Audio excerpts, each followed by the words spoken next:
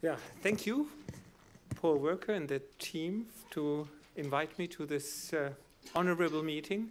It's a great pleasure to summarize some of our experience on radiotherapy. And the talk takes about 5% of the whole symposium. And so I have to make my marks within this short period for a completely new aspect of treatment of Dupuytrens. Certainly I have a lot of conflicts of interest declaration, no conflicts with the non-malignant conditions, a couple of conditions related to radiotherapy and radio-oncology, but a lot of conflicts with my family, which has to have lack of me today, my wife, my daughter, my sons, and the cat Felix. You may ask, what has a radiation therapist to do with Dupuytrens, and why I have explored in that field. I had 1985 to 87 exposure to benign conditions with Luther Brady in Philadelphia.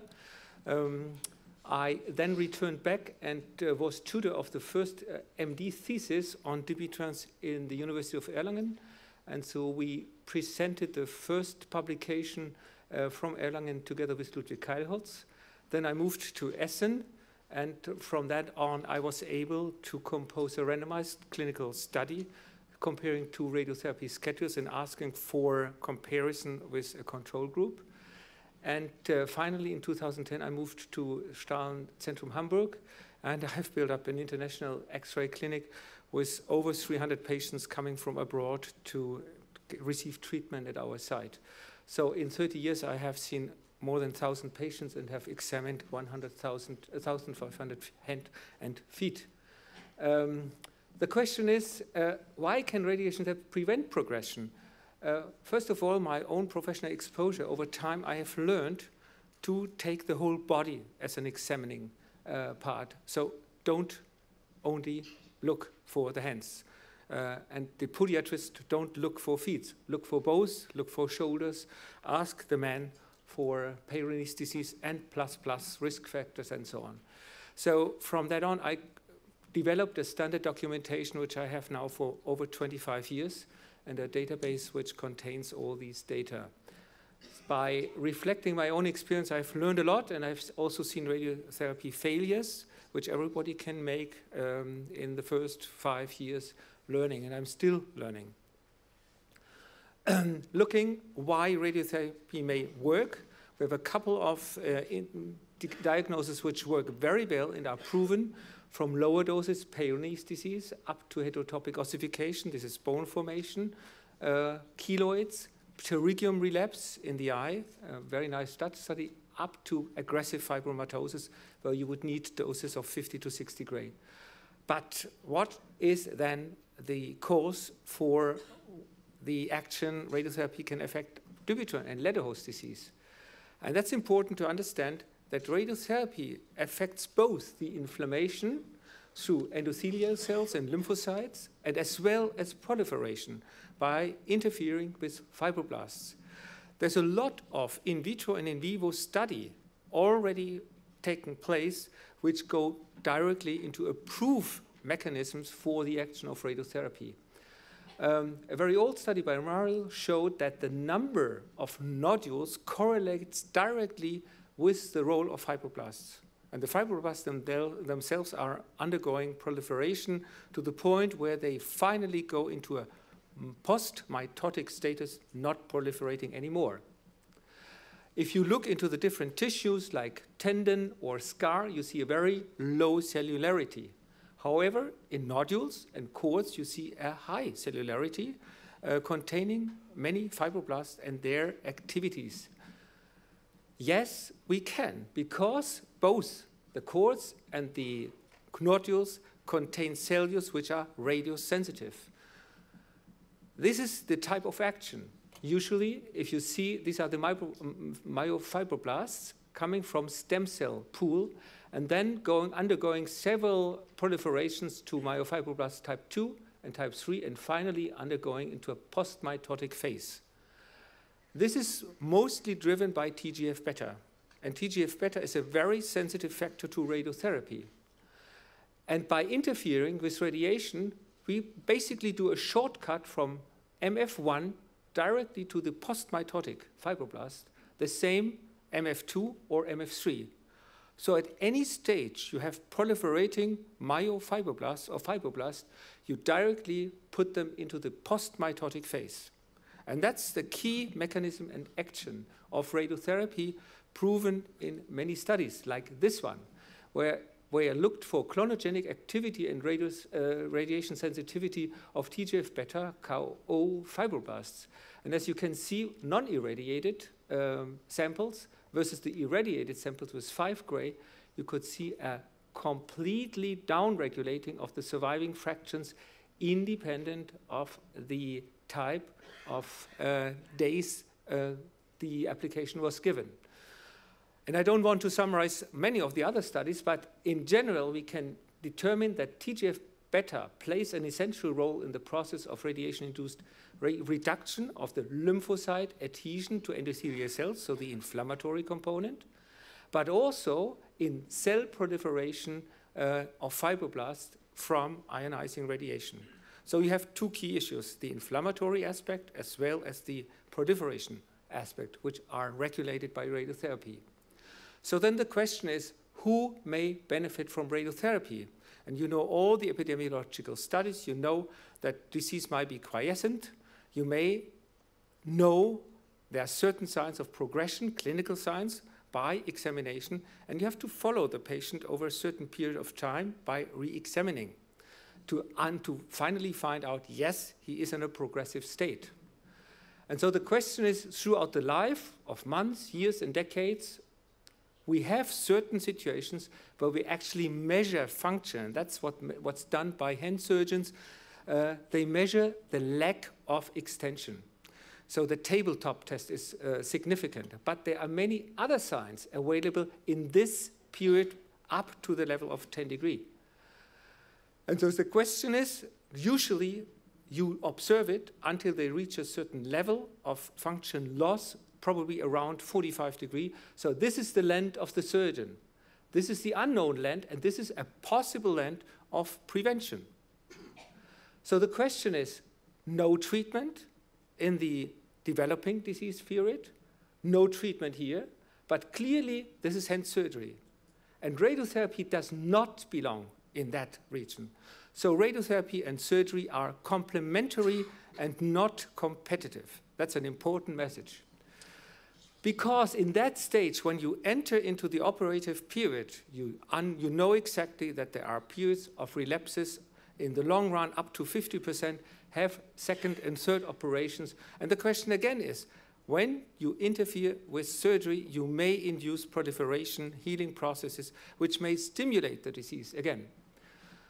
So what is important? To really define what is progression. And from my perspective in examination, and that's the charts which I usually use, an increased number of nodules over time, an increased number of cords, increased symptoms, itching, some other sensitivity changes, loss of finger spread, loss of extension, and loss of practical activities. I can tell you, among the 1,000 patients, I have at least 2 symphony orchestras which want to preserve their function at the fullest range. Piano players, I have 3 magicians, one which is very famous even here in Netherlands, who want to preserve his fifth finger to hide cards behind the others. So there's very explicit functions which patients want to preserve and not to wait until surgery. And so the question is, if we induce radiotherapy at an earlier point, which is progressive, we may avoid progression, we may delay progression, and both will help that surgery comes in to a later time in the whole lifespan of a patient. And so these are the lengths I would divide. The length of radiotherapy probably with minor extension up to 10 degrees, progressive nodules and cords in a proven time span. Probably some radiotherapy still remaining in 20 or 30 degrees, but probably this is the length of the surgeon. And you have to find out if you want minimal surgery, if you want invasive surgery, at which level. And this length is still not fully divided in your part. But this part is probably not the part of the surgeon. So we are not competitors. The question now is again, if we look in published data, you see some distribution in different stages, stage 1, stage 2, and stage 3. So we have experience in treating these stages. And what comes clearly out over time, these stages are not successfully treated. You have progress in treated 25 to 50%, and in these stages 50 to 75%. So it doesn't make sense to treat these cases. But it makes sense to treat and avoid progress in the end stage and probably in some smaller deficits in stage 1. There are two major groups who have basically given knowledge to the concepts, which is the group of Erlangen, where I've learned the situation 5 times 3 gray, but never done a controlled study, and the group in Essen, where we compared a control group over the same time period with 2 schedules of radiotherapy, 7 times 3 gray and 10 times 3 gray. And certainly, as you can see, this is a patient who is presenting to us. This is the status not being treated, waited and waited, now requiring surgery. I would not treat this patient. And so it's clear, this is no RT, but here radiotherapy is possible. And he's a bilateral case, and he wants to avoid that situation.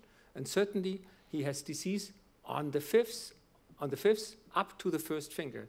By careful examination, you see the whitish areas, you see the changes in the folding, you see different spans, V-shaped, U-shaped. So you have a lot of clinical signs, and if a patient sends me a photograph like this, you have a very clear indication that this patient might need radiotherapy. And this is the design of the study. We had observation, a control group. During the same time, patients came, they were counseled, they decided not to receive radiotherapy and were followed, and the randomization took place between the 2 radiotherapy schedules. So again, in the total survey, and this is the survey up to 2009, we have all patients now in 5 years follow-up, look in surgical studies who can present data with 5 years follow-up. I didn't find many in the literature. But here we have 612 patients, 511 into the radiotherapy group and 101 in the control group. And a total of 258 patients in this and in here. Final evaluation done in November 2014. All were treated with autovoltage radiotherapy. By the way, there's no difference if you treat properly between electrons or between autovolt. You just have to cover the right depth, and you cover the area in terms of space. This is the examination. Patient himself just said, I have an area here. But if you examine carefully, you see nodules all over. So this is the treatment field, and we extend usually 2 centimeters beyond the margins of nodules which we have detected. So be more generously in the first 2 series. And if you look now into patient parameters, control versus the 2 groups, you don't find any difference in the control group, which are followed over the same time period, in terms of family, Ledderhose, Garrett, Perrine, frozen shoulder, or keloid scars. No difference. And in terms of the number of nodules, there is no change, again, in these different groups. However, if you look into the hand parameters, then for the 612 patients, 880 hands, you see a small difference because of a larger component of patients being in the stage 1 to 4, or let's say 3 to 4 group in this group. But this is the only significant difference for a smaller number of patients. These are the results. The acute effects are about 25% of the patients, but they are fading away. They remain with dry skin in about 15%, but you can leave that with creams, and patients are not complaining. No ulcers, no cancers observed so far. 139 sites had a remission of nodules, so a small amount remit. Another type is stable, and we have about 30% progression. 194 required surgery in the whole group. The control group had to a much larger amount required hand surgery versus the 8% in the group A and the 14% in group B. So overall, this is a statistically significant difference with regard to surgery for the same groups, for the same time intervals, and less progression, again, significant. If we look into the prognostic factors, we see compared to the control, significant T-stage. Also, the relapses inside and outside. Surgery was always possible, but it was no increased complication like you have complicated anyway. So we have 2 or 3 surgeons who have followed these cases on those places now in Hamburg with Professor Preiser and in Essen with Professor Koop and Dr. Steffens. The most important prognostic factor was the use of radiotherapy. Prognostic factors, and in summary, uni and multivariate analysis are clear set. The recommended concept for Dupuytren's is 10 times 3 gray in 2 series, about 2 12 weeks break. Best results. I now skip with the situation to Ledderhose. You can read that in the abstracts, but in general, we can say radiotherapy is effective in early Dupuytren and Ledderhose disease with low side effects. Radiotherapy reduces necessity of later intervention. Long-term follow-up of 5 years is required for final assessment in all studies, also in surgical studies. And radiotherapy may be efficient with lower doses, so some may choose that, but it's a slightly less successful protocol than with 10 times 3 gray. We are now starting, together with selected surgeons, to give radiotherapy in cases with operation in the pinky finger, 90-degree or more, to help surgeons to avoid early relapse. And that's part of our ongoing study, which may be coming out 5 years or later, because that's necessary to follow these patients. But there are hand surgeons now in Germany who would like to get radiotherapy, at least 1 series, for providing long-term control for their hands. So in my opinion, if we go from 2015 on, we have to have a look beyond the usual horizon of surgeon and look that we will have helping hands and functioning feet. And as you see, they already have a crumbed finger and they have a nodule here on the foot. So hopefully this will be an onset for many to start in the study. And I also want to say hand surgeons are my friends, and I have many of them, with whom I collaborate friendly enough, because I have problems and you have problems, and we may solve these questions in future trials. Thank you.